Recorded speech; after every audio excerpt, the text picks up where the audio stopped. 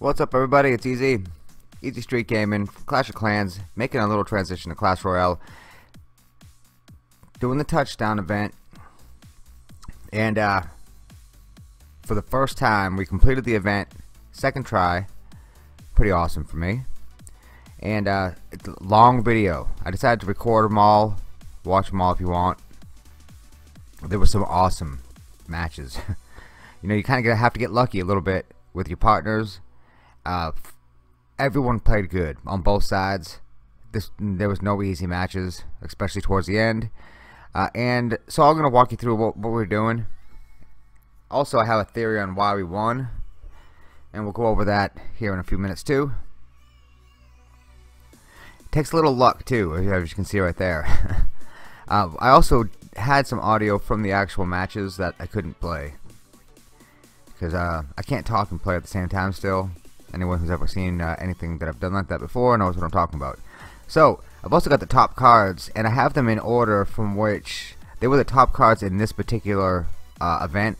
These aren't necessarily the top cards, period, because in the event they didn't have the Hog Rider. That has to be one of the top cards. They didn't have. I didn't see the giant. I didn't see a bunch of cards that we normally have. Again, another lucky one. And so let's go over some of these top cards and why. First of all, the Battle Ram. I think that has to be the top card because of the speed and because it takes. I don't know how much damage you have to do to them before they'll stop, but because of how fast they are, they can catch you off guard with that Battle Ram. And if you put a troop down and try to stop them, unless it's a strong troop like a wizard or maybe like the shock wizard that can jump on top of them, it's hard to stop them, and they definitely put a lot of pressure on the other team. Even though they may not, I don't know if one of those barbarians ever actually crossed the line. Maybe they did once or twice.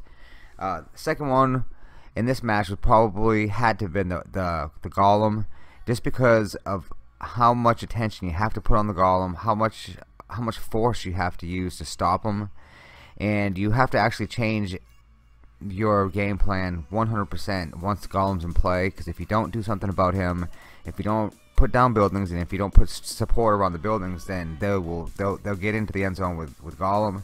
Lava Hound's kind of the same way. Matter of fact, I think we probably scored the most touchdowns off of the lava pups than anything. And then in the top. Put it in the top row. We've got 3 rows. We've got put it in the top row as a fireball. You could argue that poison is the same. They do about the same damage. They have about the same effect. But we were just able to, you know, you can really see how important the fireball is. And here it is towards the end of the first match. These matches are not quick. That's another thing, is these are not quick matches. So we ended up taking the first match, and that was a landslide. And you know, I think the competition's a lot easier in the very beginning of the contest, very beginning of it. I went ×4, so we're gonna have to fly through the beginning parts. And as you're moving forward, I don't know if it's tournament style and the winners play on type thing, but as you move forward, it's a lot harder. And now look how far that Battle Ram got before they stopped him. It got all the way down the right hand side. Both witches, both the Night Witch and the Witch, they're both extremely valuable. And let's go into how you win. We'll go into that right away. So, you know, if you don't have time to watch the whole video, you can at least take this away from the video. You don't win by how you play. You win before you even start. You have to pick the right cards.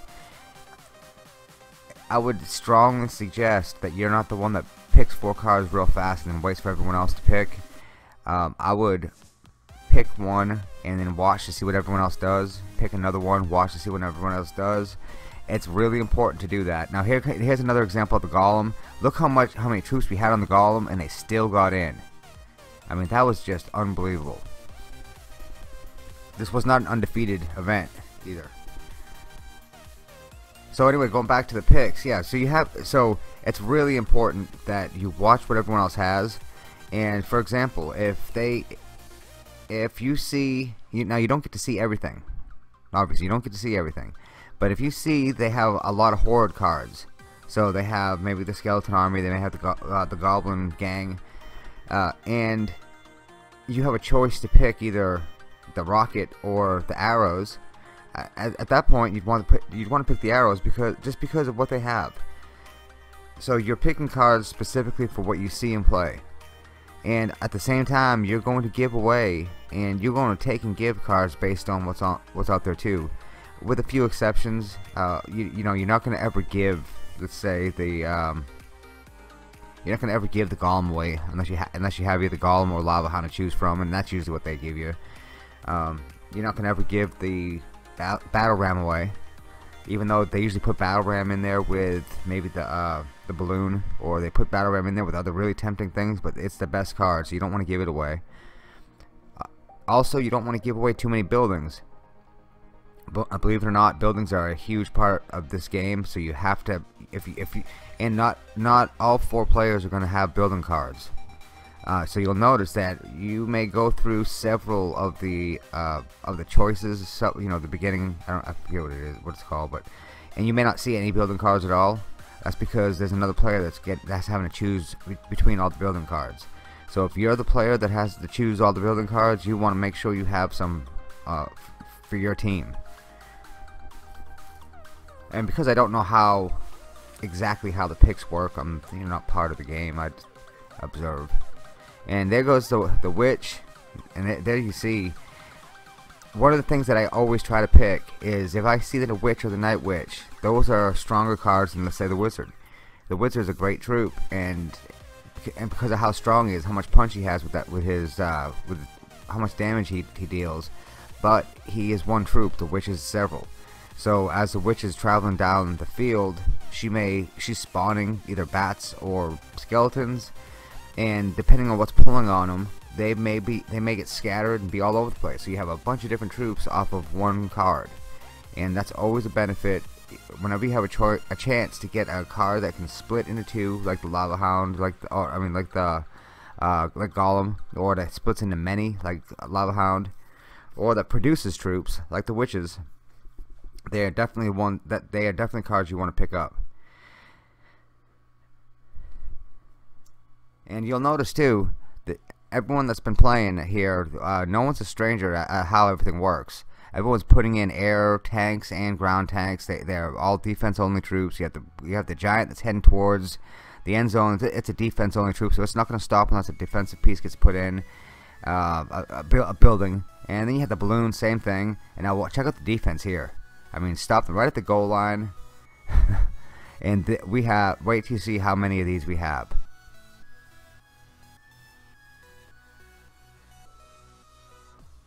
Inferno Tower, it made the cut. It's the 12th. I thought it was the 12th most important card. But going in a little more, so you had the Fireball. Getting in the second row, you had the Giant.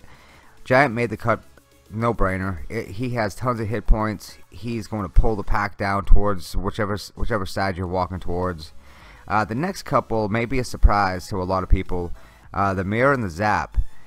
I put them both in there because of one game in particular. I got the Mirror card like 2 or 3 games in a row, and I had Mirror and Zap and won, and that literally won the game for us, because as you're approaching the other end zone, if they put in small horde troops like the skeleton army, or like the minions, or like the goblins, I was able to zap them. And this is a 2 zap. This is not lightning. This is a 2 zap. I was able to zap them, and that was actually lightning right there.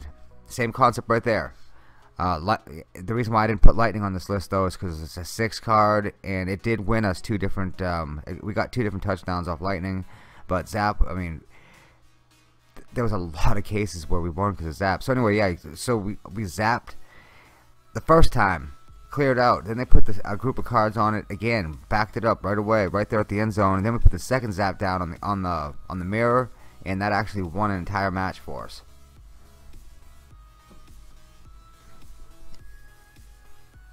Now, if you notice too, there are certain lanes that you're gonna travel down. So putting cards all over the place, that's not gonna help you. They're gonna get pulled around anyway, depending on where all the other cards are put down. So you want to kind of keep when you're in attack mode, you want to keep your cards all the way on the left or all the way on the right, And then there are cases with certain cards, especially the big tanking cards, that you want to go right down the middle. So try to avoid those quarter and 3/4 areas. Go either the middle, I mean all the way left, all the way right, or right down the middle. So you kind of have 3 areas that you're going to put in, and right now you see all 3 areas being used. And what that will do is that will separate you enough that they can't put one card in, and it can't cover both sets of troops going down. So if you had put cards all over the place, they may be able to put one building in right in the middle, and it will stop cards from all directions because you have them too close towards the middle. But if you have them on extreme left and extreme right, then if they put a card in the middle, it may not pull either one of them to the middle. Now I forget exactly how many tiles it is, but I believe it's 6 tiles on most. Now the buildings change. I know some buildings are 5, some are 6. I think one is even 7. But you have a specific amount of tiles that the defensive buildings will pull the troops off of the side. You know, when they're running down the side, they'll pull them off the side towards the building. So you have to make sure you don't go and put them too far towards the middle. So what I would suggest is you don't put buildings directly in the middle. You put buildings on where you'll run your troops down all the way far left. You'll run your troops down all the way far right, and then right down the center. That's not where you'll put your buildings. You'll put your buildings on maybe the 1/3 area and the 2/3, wherever that is. It's kind of a good example is right here. Now you'll see the barbarian hut, and you'll see the bomb tower. The barbarian hut's at the 3rd mark, and the tower's at the 2/3 mark, and that covers the entire end zone. No troops will walk by that. They'll definitely go in. And you can see what I'm choosing here. You have a troop like the Executioner, and then you have a troop like the, what's she called? The Musketeer. So for me, the Executioner is an obvious choice. It does splash damage to multiple things. So troops that do splash damage gets chose before troops that do single target damage, even though if it's high powered single target damage. Troops that are defense only is that's something else that you definitely want to have, even though there's a balance that you have to try to maintain too. And it took me a long time. You know, this is the first event that I've ever been able to win, and I've been playing for long enough that I probably should have won by now. But I'm sure there are people that will never win. They'll never be able to win any of these events. These events are not easy. You have good players playing. Alright, so let's go into some of the more specifics. Here we drop down a large cluster on the right hand side. Now we kind of know, or I know, that we will not score on that side. They're going to defend that because they have pretty much the same elixir that we have.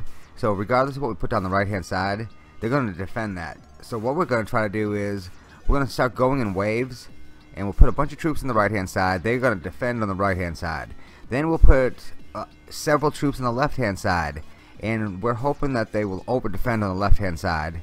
And then we'll put a second wave down the right hand side, or maybe even the first wave. We'll be able to continue because they did not defend properly on the first wave, and they immediately switched to the second wave without, you know, putting enough troops in the first side. So it's all about switching back and forth. It's all about trying to catch the momentum, and you don't see it as much in the beginning. And I'm sure you've noticed this too. When you first start out, you're not going to see these momentum swings because you're either going to get blown away or you're going to blow them away. I didn't see too many great matches in the first 3 or 4 matches, but once you get down into that 5, 6, 7, 8 area, all players are pretty good at that point, and they're all competent. They understand the theory of it all, and you're going to have a lot of back and forth type matches. And that's when you have to really start to pay attention to what's out there, what your actual threats are, and don't overcommit. Because if you are waiting to be able to put a troop in, that's when you're begging for trouble. And you'll see often, we were all white. And there's a great example of the lighting. Takes out 2 buildings, almost takes out a third, but they were already down.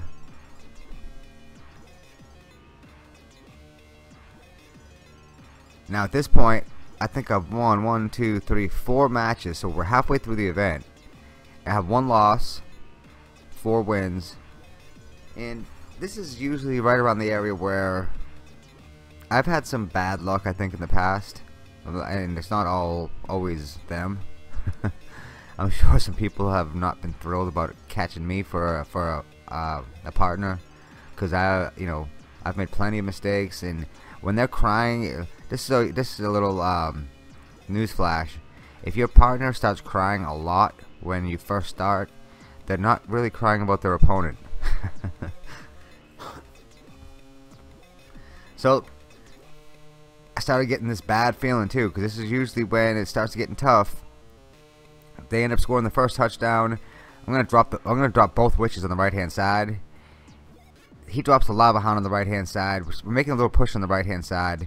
Now you know that they're gonna stop this on the right hand side. So what we do now is we start the little push on the left hand side, and what we're hoping is that they see what's going on the left and they commit to it before they take care of everything that's on the right hand side. And that's usually how you can get those fairly quick touchdowns. If you can come out with the first touchdown fairly quickly, then you have a big advantage, because they have to not only they have to come back. And there's the lava hound. Great job right there. And that was the first example of the double zap. Zap zap. That was a zap and the mirror. And my partner had put down the poison spell, so we had poison there. The bats were coming into it, so that helped a lot. And then I zapped it the first time, and then they put something else in. I zapped it the second time, and the pups were able to come in. Now, when you're in threat mode and they're about to cross over the line, it's a good idea to either put them right on the line, or sometimes even right inside the touchdown, inside the end zone, and because you'll be surprised. Now look at this. Look how deep this. Look how deep the golem gets. Doesn't get in, but wow.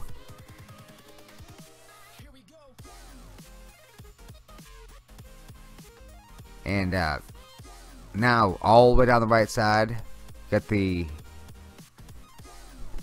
battle ram coming all the way down the right side. It hits the Inferno Tower.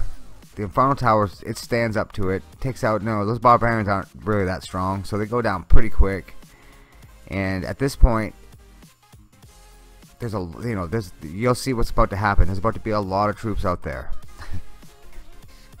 But now time's starting to run out.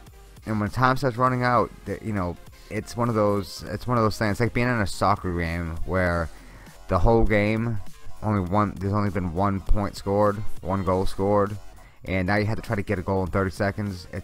This doesn't happen that way. So this is one of those things that you have to try to defend from the very beginning. You can't get off that. You can't give up that really quick touchdown. Going into overtime, they give you a lot of time in overtime. They give you 3 extra minutes.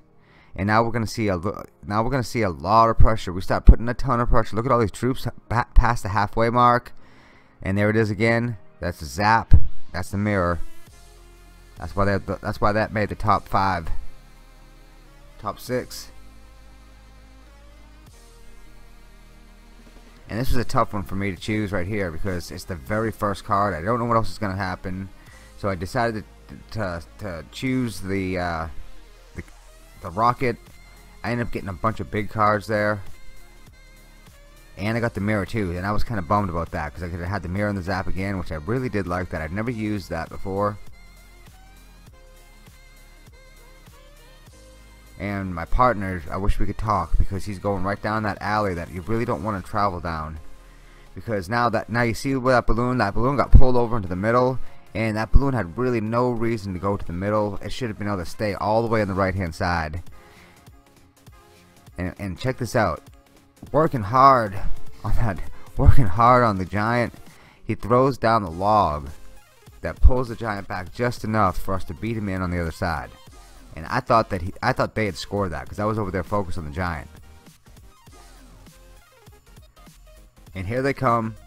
I believe they had the battle ram, and we got a bunch of troops surrounding them.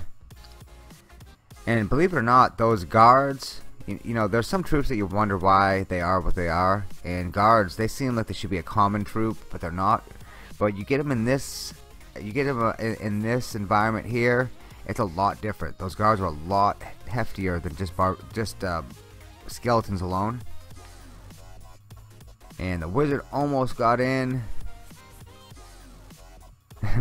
My partner's Mr. Ghost, not the best sport. There, Ghost. And this is why the Barbarian Hut, continuing down my list here, this is why the Barbarian Hut made it into this list. What a useful building. They keep on producing Barbarians, so you don't only have the defense of them back in your old goal line, but you have the Barbarians that are stretching out and giving constant pressure to the other team. So both the Goblin Hut and the Barbarian Hut are both very, very, very useful defensive buildings.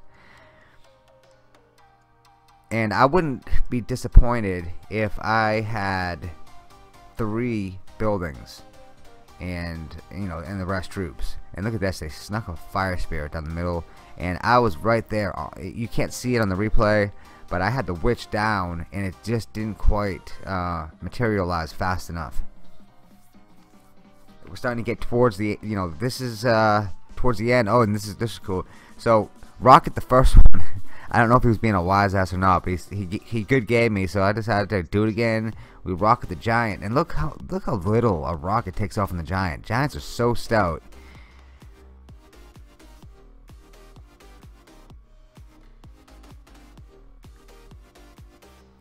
A lot of surprisingly good troops, and you don't see it as much in the actual game as you do in this version of the game. Another one is the cannon cart. Cannon cart's extremely useful here.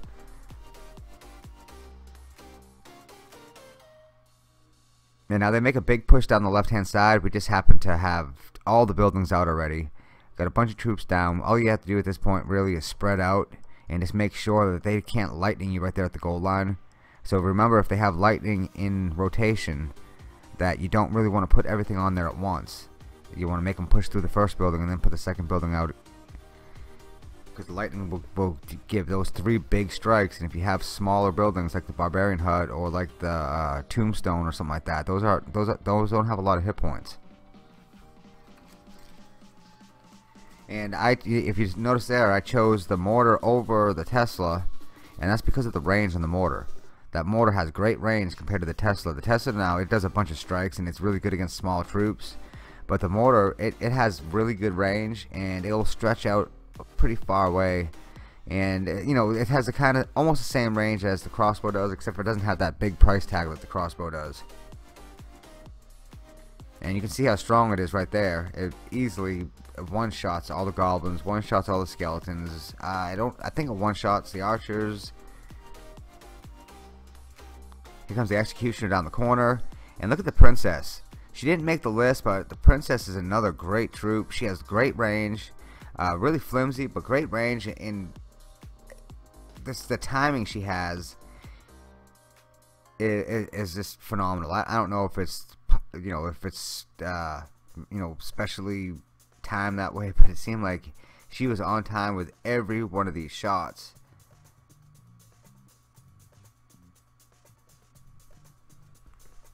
And if you just watch that one princess, look how much damage she did.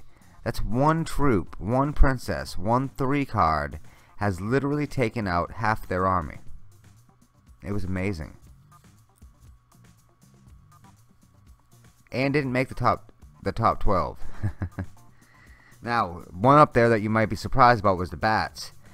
We'll go over the bats here in a second, because the reason why we have the 2 buildings that you didn't even see a lot of, but are really important. One is the furnace, and the reason why the furnace is so important is because those fire spirits, they do really well against the minion hordes, against the skeleton hordes, and those are a couple of cards that if you don't have, you can't choose your cards. You're pretty much. Oh, and here's another one. Look at this. We're on the goal line, holding back Golem. And I don't know how that Golem did not score first. I just don't know. I mean, it looked like it was over the line. I was shocked. So here's the furnace again. and I don't think that we actually used it very well. Matter of fact, I only could choose furnace one time, and I did, but it really did a number on us. So we went to a little mishap right there, because I don't know why they went for the troops and not the furnace with the rocket. Oh well. But there's a great move by them. They put the Tesla tower in. Ends up pulling the lava hound right to the middle of the field. It got dismantled real quick, and here comes Golem. Put the mortars in. Put the mortar down. Golem ends up getting pulled in the middle. We have a bunch of small troops out, and now right at the last second, put the giant in. My partner like that. It pulled about 7 troops from across the line to chasing the giant around. Down to the last one. Now this has been a long video, I know, but this is another. I mean, it's not as tense watching them as it was playing them, but there were some really tense moments playing these games. And now here we are. I don't know if my partner's has the same amount of wins as I do, but this is for the win. Got 1 loss, so I have a little cushion on top of that, which that made it a lot easier to play. With that little cushion, I was able to relax a little bit. You know, you don't really want to relax too much, but I was able to relax a little bit and play a little looser than I would if it was, you know, win one you win, lose one you lose type thing. Lose out for the whole match. So we got a good push off the very first push. The wizard gets almost down at the end. They put a nice wizard in the block. Meanwhile, we got Bowler coming down, and you know, Bowler, slow troop, but at the same time, he's got that pushback for the bowlers that he has. So even troops that are really good against the ground troops like the Valkyrie, she didn't really have much luck. It took Valkyrie and the bomber, which, you know, a bomber can take out any horde troop really easily, and we make another good push. And if you notice, most of the action is going down on their half of the field, and they really haven't gone across the field too much yet. But they put the Goblin Gang in, end up putting the Knight in at the last minute. And Knight's, you know, one of those underestimated troops that we get really early in the game, so we don't put as much value on him as we probably should have. But he's got a lot of hit points. He's got good damage per second. And check this out, the Witch, they ended up lightning. They were paying close attention to that Witch. They ended up lightning the Electro Wizard, but was able to follow it right up. And here's some range right here. Musketeer doesn't have a lot of hit points, but she has that great range and a lot of damage per shot, damage per second. And finally got a troop that I like. I like having the Infernal Dragon. I hesitate every time I have to say a new troop, because there's so many troops going through my head. It's hard for me to remember them all, even though I do actually know them all. So another push. Now what we're trying to do is we're leading the troops with the poison spell. I think we have arrows as well, so we have 2 different weapons to weaken them as we're pushing up. And you know, another good push. They did a good goal line stand though. They ended up, we have 2 wizards right on the bomb tower, but bomb towers are so good against these ground troops that not even 2 wizards can take down the bomb tower. And another troop that came really close to making the top 12 is the Dart Wizard. New troop, Dart Wizard, the Dart Goblin, because he does so much damage for such a small troop, and it's so fast. And they wanted it right here. They ended up, we split the golems. They ended up lightning us, trying to push the golems through those last 2 buildings. We ended up holding them off. We have a bunch of small troops, including those guards, which, you know how delicate the balance is. Those guards, just because they have the shields, are able to beat back the witch, and a witch can take out an entire skeleton army. And this was trouble right here. Now I don't have any building in sight. I ended up putting down the Lava Hound. I'm sorry, the Lava Hound was coming towards us. I ended up putting in the Infernal Dragon. He drops the poison. The poison kills all the lava pups really quick. And now we're making a push for the other side, and actually I thought for a second that we had something going here because we had the Infernal Dragon. Ended up using the arrows, but they just had too much backup going on. They're in ×2, so we're able to filter through a bunch of troops. But now we're starting to make our way down towards them. Got a Mega Minion down there, got a balloon down there. So if we can do something with these troops down here where the balloon is at, then we, you know, I was feeling like we had it. We ended up putting the poison down. And the poison, I think, was just enough to take out the Ice Wizard, took out the Dark Goblin. That was the win to win it all, which I could not believe it. So, EZE finally wins his first event without having to spend $300 trying. Hope you guys enjoyed the video. I know it was long. If you made it this far, then you are dedicated, because it's hard to make it through a half-hour video. Anyway, I appreciate everyone for watching. Till next time, it's been EZE.